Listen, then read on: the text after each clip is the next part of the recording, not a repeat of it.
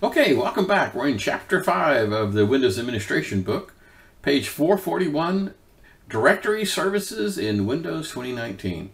So let's just start off. What the heck is Active Directory, AD, often abbreviated? And why is this significant?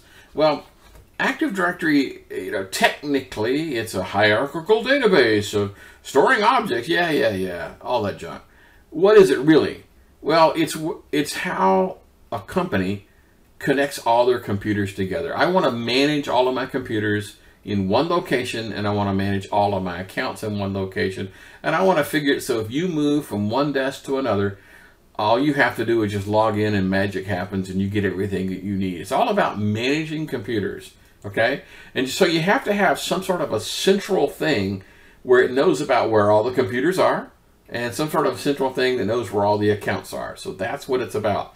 So clearly, every company who has a Windows scenario with more than 5 or 6 computers is going to have this Active Directory domain system turned on and enabled. This is why it's a very critical thing. And there's an awful lot of thinking behind this, and philosophy and suggestions. And so kind of go slow. This is kind of important. Okay. So after this, I'm going to do a hands-on demo of promoting, that's the term they use, promoting your server to a domain controller.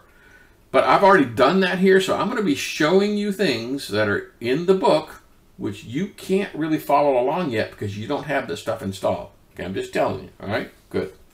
Okay, learning objectives.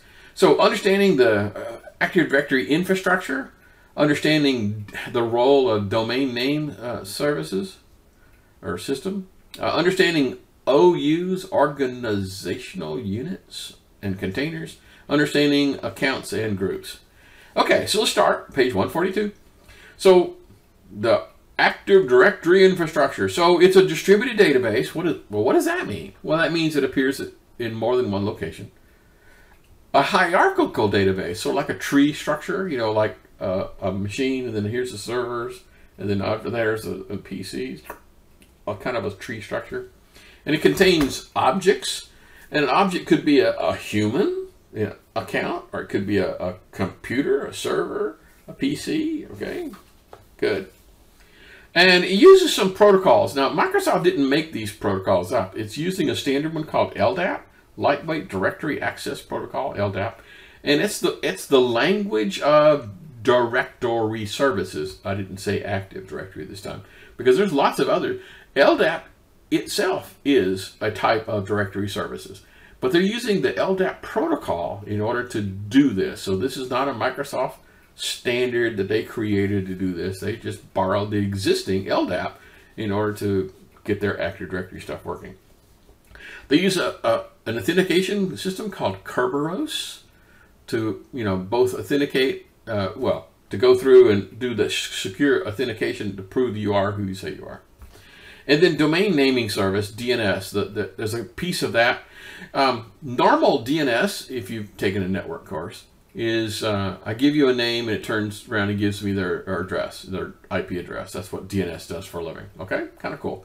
But in Active Directory, we actually tweak the DNS server to allow it to do something different. Instead of just querying for a machine and having it give me the IP address, I can query for the domain, and it's going to tell me who I need to be talking to in order to get to the domain. So they made an extension to the DNS service, okay? And not like it's out of the ordinary. The DNS services can have all sorts of extensions. So Microsoft just added an extension that says, in addition to locating the IP address of physical machines, will allow you to get to this logical thing called a domain. Okay. So if you were to look at the start menu here and go down here, there's a lot of things that have Active Directory in the title. Active Administrative Systems, Domains and Trust, Module for PowerShell, Sites and Services, and Users and Computers. We're going to spend a lot of time down here on this bottom one. Okay, so if you wanted to install this, which I have an entire video on doing that, I'm going to go to Server Manager, and I'm going to go to Manage, add a role, like kind of You've seen all this before. And then it'll allow you, I'm just going to skip through this and so I turned on the Active Directory domain services and DNS services. So that's how that's done. Okay, adding this software doesn't actually make my machine a domain controller. There's more steps in that, but well, that's what the other video is for. Okay, so what is understanding the domain controller? Well, the domain controller basically is the machine that has this database in it. It could have a copy of it because we've talked about it being replicated. So you could have, like, it's common practice to not have just one domain controller, right? Because what happens, I mean, it's so important that if this guy goes down, you're not going to be able to log in the morning, okay? So almost everyone has 2 or maybe 3. So a domain controller is one that has a copy of the database, and it could handle requests for, hey, I need to log in. Is this the right person? That kind of stuff. In the old days, we had a thing called a primary domain controller and a backup domain controller.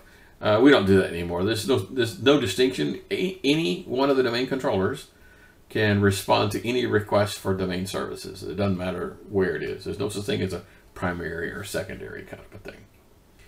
Okay, so understanding the domain on page 145. I've used that term a lot, but I never really defined what the heck a domain is. All right, so a domain is just a logical grouping of computers. You know, I grab these computers and these users and I put them under the control of a single organization. That means, like, the university has a single domain, okay? And that way the people in the IT department are the ones who control everything about those PCs, what software is installed on there, and all about your user accounts when they get built, and what you can and can't do, all that stuff. That's all in a domain. And that way, this is what allows you to go from sitting at one desk in a classroom to go to another desk in the classroom and still log in and have everything work. That doesn't work at home, does it? I mean, if you have two machines and you don't have an account on the other machine, it's going to say, who the heck are you? Well, that's the point for a domain, is everyone gets to share all that information. Cool. So every organization creates a domain of their own, okay? And that's how they manage their systems. So again, I'm using this term domain, but I just wanted to point out the term domain in the context of Active Directory domain is not the same as the DNS term for domain. Okay, it's not exactly the same. Yes, it is true. It sure would be nice that our domain name at the university is absolutely identical to its registered domain name in DNS. It's not. From the outside world, we are tamuct.edu, okay? But inside our network, we are AMCT. So the domain name inside our network is not the same, you know, as this guy up here, okay? Just telling you. All right, so it would be handy if they were the same, but they're not required to be the same. For example, we're going to configure an Active Directory domain, and we are not going to go to some domain registration authority and spend $65 and get our domain name registered. We're not doing that. So we have no connection to the DNS domain name system at all. Okay, good, all right. So an Active Directory domain is a database of your internal assets. And a web domain is the address book of what people can get to from the internet. Okay, at the university, I'm making this up because I don't know. Let's say we have 400 computers at the university. How many of those computers can you get to from the internet? Well, like 4 or 5? You can get it to like a web server, maybe a SQL server or something. You know, not much. So clearly, the Active Directory domain has a heck of a lot more computers than what the internet domain can see. All right. So on page 146, they start talking about understanding the tree. So an Active Directory domain can have multiple subdomains, so it kind of sort of looks like a tree. So here's an example. Here's a Ducati, or maybe that's not, well, I can't even pronounce that. A tree, and then they can have like a programming domain and then IT training domain underneath that. So you can have multiple subdomains. Okay, kind of sort of works. So the very first one you build is the tree. That's the very first one. the outside triangle. And so then if you wanted to add more, you could add more. Kind of makes sense? So how do you get there? Well, you promote a machine to be a domain controller, which we're going to do. Okay, so this is called a forest. This is a tree domain. Here's a tree domain. Here's a tree domain. And then underneath that, I mean, this together is considered the forest. Don't get hung up over the names. So basically, a group of domains that are all under the control of the same organization is a forest. Okay. So it could be you broke this thing up because instead of having, kumquat.com, you could have east.kumquat.com and west.kumquat.com. So, right? So the East Coast one could have their own domain and the West Coast could have their own domain. And then wherever the headquarters are, it doesn't matter where it is. It could be on either coast. Making sense? Okay. So a subdomain is like a child, no big deal. So again, the forests do not have to have contiguous naming. So here's the name that is contiguous. For example, this is a child domain. So this one clearly is underneath that one. But this one is not. This one is a tree domain by itself.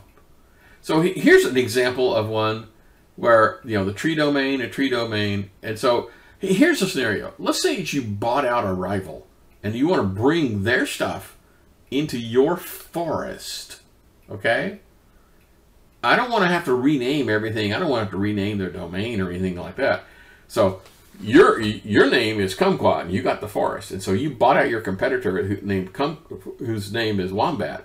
And so you just want to tuck those guys in. So clearly the name of the forest is not going to match the name of this other tree down here. Okay, just like here, the name here, ittraining.local, doesn't have any relationship whatsoever to whatever the heck that is, .local. Okay? Okay, good. Okay, understanding master roles in page 148. So Active Directory's got tons of moving parts, lots of moving parts, and I'm not going to bore you with all of them. But there are these roles, and they're called, by the way, they have an acronym for it. Of course they do. The Flexible Single Master Operation, FSMO. And yeah, unfortunately, this is stuff that shows up on certification exams a lot for some reason. They're obsessed over this stuff. So most of the roles, you can have multiple of them. So if you had like 5 domain controllers, you could have that role appear in all 5, which would be a good idea for redundancy. But there are a few roles that you can only have one of. Now, they don't all have to be in the same spot, but you can only have one of them. And when I explain what those roles are, it's going to make a little bit of sense. Okay, so the first one is called the Relative Identifier, RID. How's that for a cool thing? And this is the thing, whenever you create a new user, it takes a domain ID and then puts this relative ID, bolts it on. And so I'm user number 1001. And so the next guy is 1002, right? How that works? Well, you can imagine how confusing it would be if there was 2 people giving out those numbers. That would be possibility of, oops, I added a user over here at the same time you were adding a user over here and we both ended up with the same number. Ooh, bad. So it kind of makes sense that the RID, there would only be one of. Now, it doesn't matter where it is, but there can only be one of them. Another one is called the Primary Domain Controller Emulator. Back in the Windows NT days, we're talking ancient history now, you had this thing called, the Primary Domain Controller. And it did lots of things to include like setting the time, things like that. So what happens now is that this emulator thing still exists for things like password changes. So if I change a password, I need to have that go to one machine and it replicates it. By the way, this is high-speed replication. It's like, we need to get this out really soon, quick. So when you change your password, in theory, as soon as you're done, you could go to any other machine. It'll instantly know the new password. It won't be going, oh, wait, I didn't get the news. Okay, so we need one location that's going to take those responses and send them out to the others. And same thing with account lockout. If I lock out an account, I don't want you to go to this other machine and say, well, I didn't get the notice. I'll let you in. No, you're locked out. Okay, cool. And then, what the heck, we're coming up on the 15-minute mark.